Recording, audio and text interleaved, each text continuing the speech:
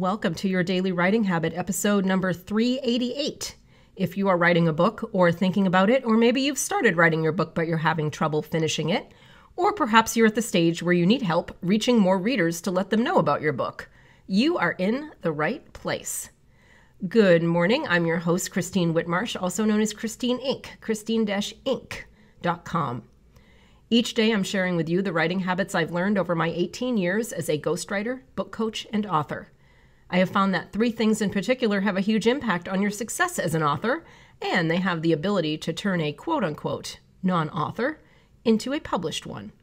Those three things are writing fundamentals, productivity, and mindset habits.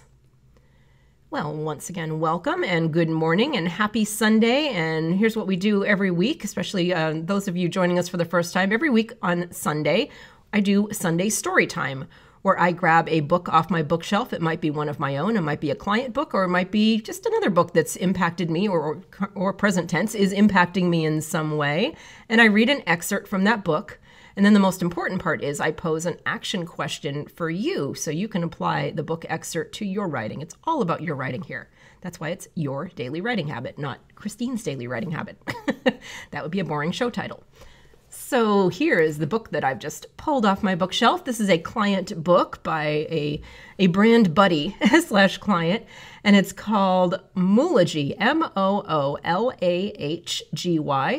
Uncovering the Secret Cash Cow Hidden in Your Brand. And it's by Kelly Lucente. She helped me design my ink agency brand. So total brand expert here. Moolagey, Uncovering the Secret Cash Cow Hidden in Your Brand. And here we go. Why is brand such a big deal? And there's a quote. Your brand is the single most important investment you can make in your business. Steve Forbes, Forbes editor-in-chief. Brand is a promise, and it's also how an audience, quote unquote, feels about that promise. Think of it in terms of your familial relationships. When you are lied to by a member of your family or feel uncertain about their actions, how does that make you feel? Does it impact your trust in them, short or long term? Will you question what they say or do for a period of time or possibly indefinitely?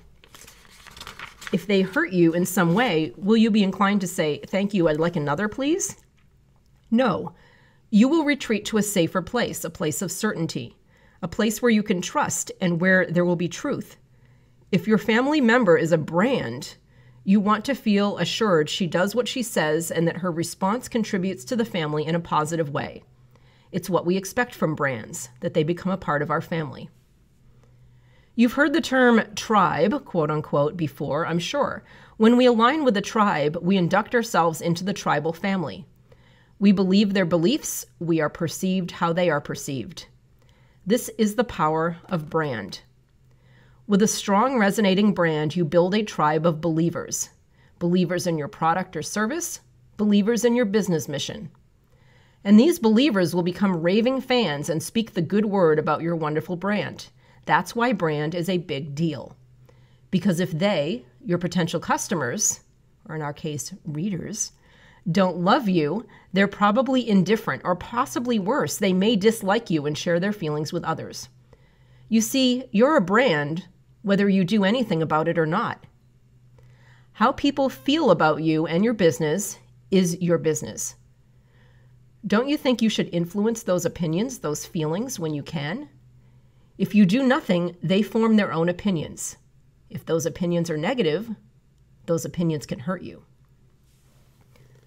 Excellent points. Once again, that was an excerpt from the book Moolagey, Moolahgy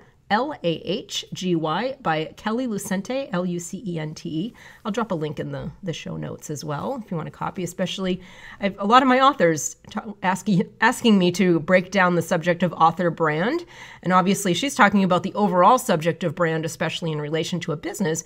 But if you just swap out business with book and customers with readers, you can totally apply this book to your author brand.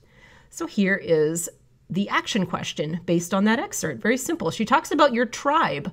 So imagine you were a famous author and you had kind of a tribe of readers. So you have this huge, like Stephen King. I mean, dream big here. Might as well vision big.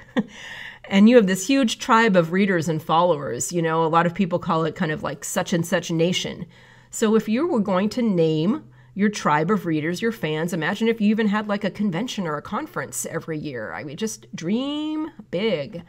What would you name your tribe of readers? What would you name your audience, especially if they all came together in this big, exciting party every year? What would you name them and make it something that they would be proud to call themselves? I hope that's a fun exercise for you. And as always, thank you for joining me here on Your Daily Writing Habit, where I am helping you write and finish writing an awesome book. And be sure and drop by my Inc. Authors Group, INK, on Facebook for motivation, accountability, book writing, publishing resources, and more.